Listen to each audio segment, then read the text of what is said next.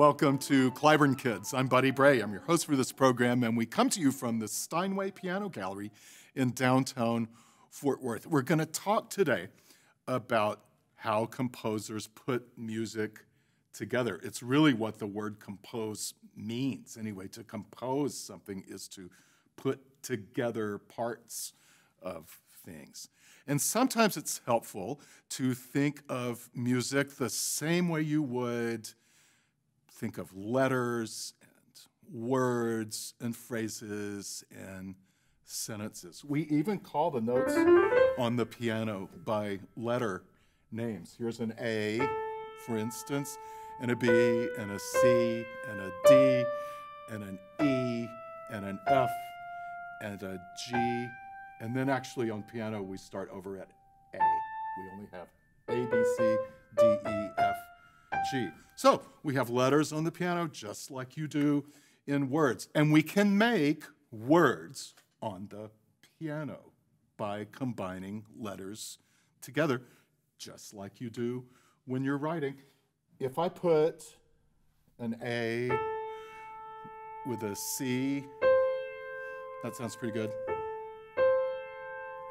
Then I can add, AC is really not a word. But if I added an E to it, I would have a word. That's a real word, ace. And it sounds really good on the piano, too. That's called a chord. When I make a whole word out of letters on the piano, we call it a chord. And there are chords all over. It's not just that one. I can make a chord anywhere on the piano. This is a chord, that's one, here's another one. I can make it with one hand, or I can make it with both hands. Up high, down low. Sometimes the chords don't even have to sound good to be chords. What if I made a chord out of the word cab? C-A-B, C-A-B. This is a C, here's the A. Then we have a B.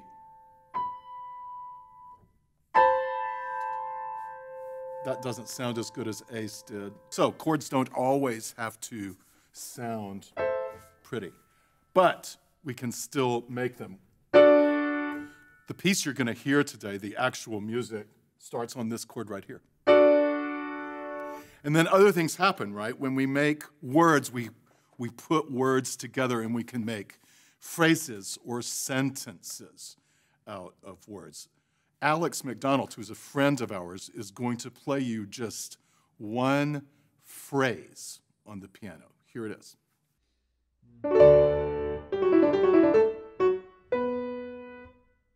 That was Alex just playing that much music, just one phrase on the piano.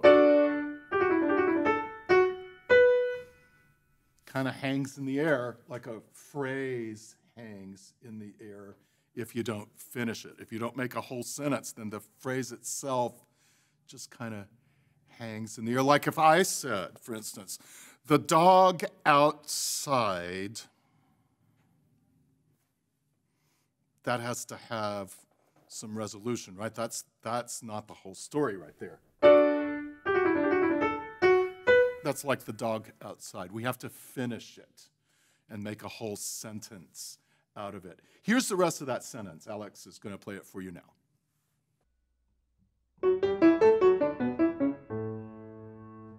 So now we have a whole sentence. The dog outside. What would be a good ending for that sentence? The dog outside is cold, okay?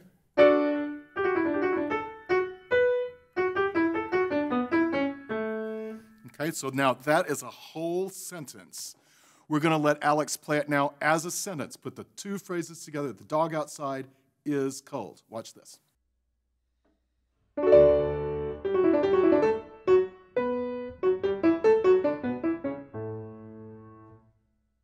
You see how that works? These are sort of musical building blocks. Words, phrases, whole sentences. that we use to make music. We could go even further with the story. We could have Alex play another whole sentence. Watch this.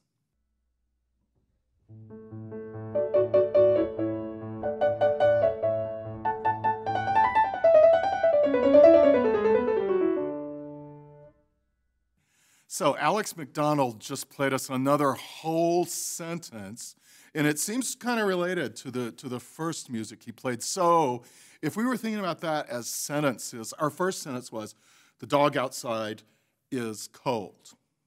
Now the second sentence should sort of go with that a little bit. So what if the second sentence were, it's warmer inside, so we should let him in? I think that works. So now we have two musical sentences. The dog outside is cold, that's one sentence. And then we just had that second one. It's warmer inside, so we should let him in. Let's see how both those sentences sound together. Here's Alex again.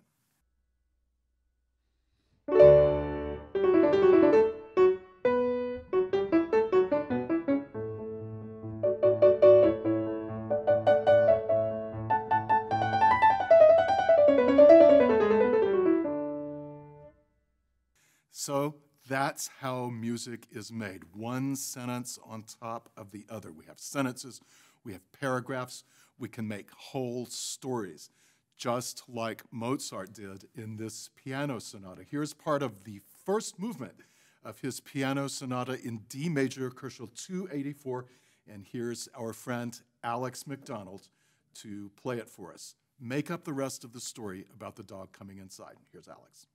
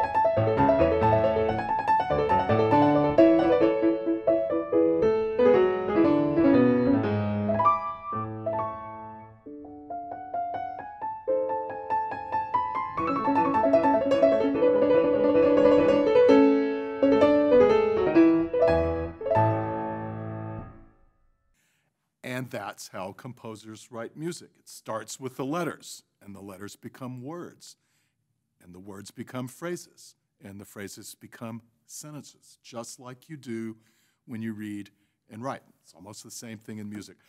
Our thanks to our friend Alex McDonald for playing that excerpt from Mozart's Piano Sonata in D major, Crucial 284. That was from the first movement of that sonata. Our thanks again to the Steinway Piano Gallery for hosting us. I'm Buddy Bray. I'm your host for Cliburn Kids. We have a ton more content on our website, lots more episodes for you to enjoy. We'll see you next time.